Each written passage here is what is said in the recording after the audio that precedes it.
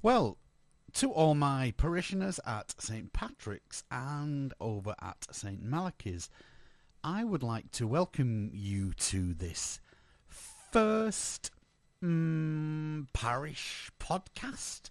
I think that's what we're going to call it.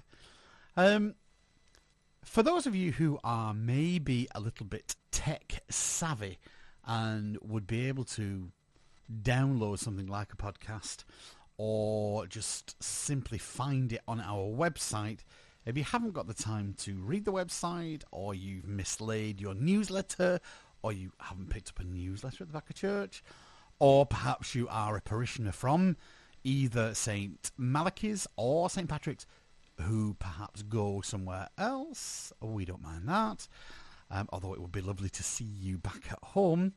If you are maybe someone trying to find out details about something that's happening in the week, then maybe this podcast is for you. This podcast will only be between 5 and 10 minutes every week maybe, or every fortnight. I haven't decided how often I am going to do them. But just a quick run through maybe of what was going on this week. Today is Friday and I have just come back from a 5-day Christmas break. It is, of course, the 19th of January. Priests tend to go away after Christmas. We can never obviously have Christmas off itself. And what a wonderful time Christmas was. It was my first Christmas and New Year with you here at St. Patrick's and St. Malachys. And I must admit, everything went really smoothly, really well. The Christmas Carol service just before Christmas Mass was beautifully done. We did it by candlelight, and if you want to put that in your diary for next year, you be most welcome. So, because I have been away, there have been no masses during the week, except today, which was Friday the 19th. Just as I was getting home, there was a funeral just finishing at church. Now then, that funeral was obviously booked by Michael Kennedy while I was away. Michael is very good. If I'm not here, he's able to find another priest, and between that priest and the sisters over at the convent, things can still go on if and when needed. We have had quite a number of masses that have come in this week. If you want to see them, please do look at the newsletter or the website. The website is StPatricsandMalachys.com. Dead easy to find. It's very easy if you want to put that on your phone or your tablet or your desktop PC. Please do, and pop in regularly. The thing about the website and something like this particular podcast is that I'm able to tell you stuff very, very, either very early or really late. Stuff that's come in too late for the newsletter, because the newsletter is always produced at about midday, 1 o'clock on a Friday, and sometimes things do pop onto my desk or come to my notice either Saturday morning or even Friday afternoon, and at that point it's too late to get them onto the newsletter. But I can always add it to the website, or if I'm doing one of these radio broadcasts, I can put it on the podcast as well. So what else has been happening? We're in the second Sunday of Ordinary Time. Can't believe how fast things are going. So tomorrow, Saturday evening, we are on the third Sunday of Ordinary Time. Just for anyone out there who is looking maybe for a new job, I got a bit of a notification from the diocese that there is a new post being created down at the diocese itself.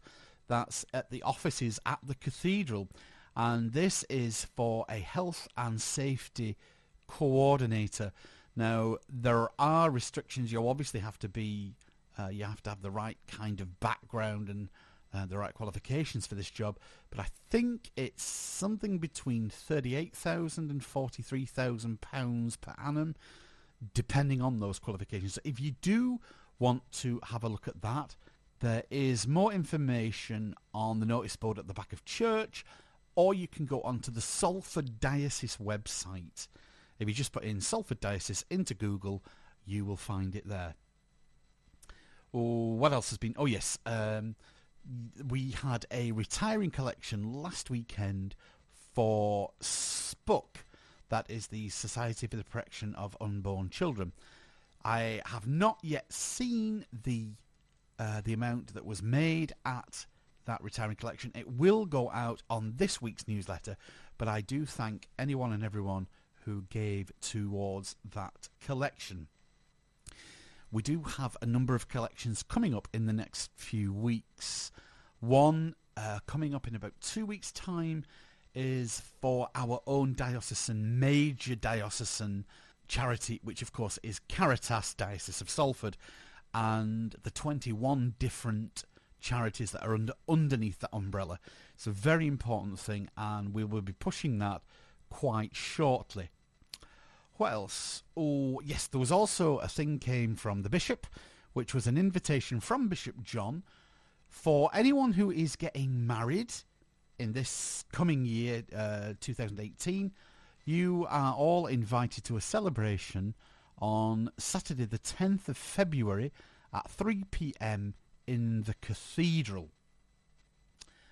I've just been talking about Caritas Sunday. That is the 28th of January. I've just spotted the date, and there will be a retiring collection that day for their work. Also, there seems to be quite a few people talking about Sister Philomena's up and coming 90th birthday. So she doesn't want a huge party. So what we're going to do is there will be a small celebration after the 9:30 a.m. Mass on Sunday the 28th of January.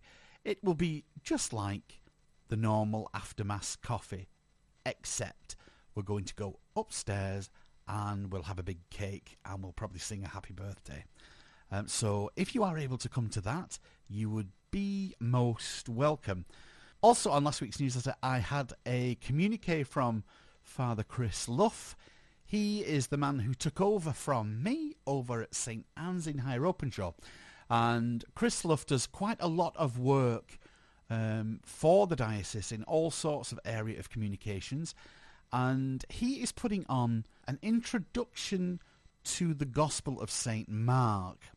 It's the shortest of all the Gospels, and he will outline some of the main themes and the ideas to look at over the coming weeks and months, obviously because we are using Mark now in the liturgy. There will also be an opportunity at those meetings, and Chris has a great way with him. It'll be very relaxed, and he'll explain some of the stories that Mark sets before us. And all of this will begin on Monday, 22nd of January, up at St Anne's Parish Hall. That's 1537 Ashton Old Road in Higher Openshaw. And it is from 7:30 in the evening to about 9 o'clock. Refreshments will be available from 7 o'clock. There's no charge for the evening, and there's loads of parking. If you can't go, or the excuse is that you can't get there, there is really good bus routes. The 219 and I think the 217 stop almost outside the front door of the church. So you are very welcome to go to that. Now then, something else that is coming up on this week's newsletter, there is a poster at the back of the church already, and that is the 86th Diocesan Lourdes pilgrimage to Lourdes. Now then, St. Patrick's has for a very long time taken a kind of, not a separate group as such, but it's an independent group to the diocese, and that's because we run from here a deanery group. Now then, I'll come back to that in a little minute, but just to give you the details, we will depart on the 27th of July 2018, and we will come back on the 2nd of August. The price is £700 per person if you are sharing a room.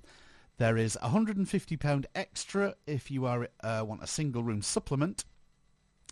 Those costs all include return flights to Manchester to Toulouse, airport duty and passenger taxes, 1 suitcase per person in the aircraft hold, and your restriction on that is 20 kilograms, return coach transfer to Manchester Airport, 6 nights full board in the 4-star Hotel Moderne in Lourdes, which is very, very close to the Domain, less than 100 yards walk.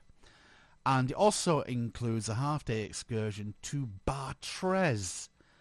A deposit is needed of £100, and that must be paid by the end of January, so January 31st. The balance payment will then be due on the 9th of June 2018. You are all welcome on this year's pilgrimage. If you'd like to go, would you please get in touch with Cecilia Fitzpatrick?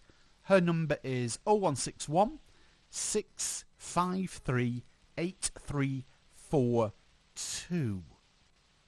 Yes, so I'm going to go back now to the deanery. Why do we run a why is this from St. Patrick's a deanery effort? Well, if you would like to go to Lourdes but feel a little maybe overwhelmed by the size of the diocese, if you have no one to travel with, or you just would like to dip your toe in, then you would be most welcome with us. Usually here, there's anything between 30 and 35 people that go, something like that. So we're a fairly small group. We are affiliated to the diocese, so everything the diocese does, we will tag along with them. And usually it's quite a splendid event. I went last year with the diocese, but as I was just about, or had just taken over here at St. Patrick's, Father Jed continued to lead that, which he'd booked the year before, and I just kind of tagged along. So this year I will be the chaplain, which I am very much looking forward to. So this is the end of this particular podcast. If you have any news that you would like to go out on the podcast or on the website or indeed on the newsletter, please would you get in touch with me. Now, there has been some confusion over the last 6 months, really, regarding my telephone number. The old 1020 number for St. Patrick's no longer exists, so please don't try and ring me on that number. My telephone number is 0161 832 7467. Okay. Now then, if I'm not in, the answer machine is always on. Leave an answer and I'll get back to you. You can also email me. My email is rev, that's R-E-V, Rev Jim Clark, and that's Clark with an E on the end. So revjimclark@yahoo.co.uk. So, I hope you have enjoyed this venture into kind of a new media, a new way of putting news out and about the parish. If you would like to spread the news, please do. And I am going to try and put this onto Facebook, or at least a link to it.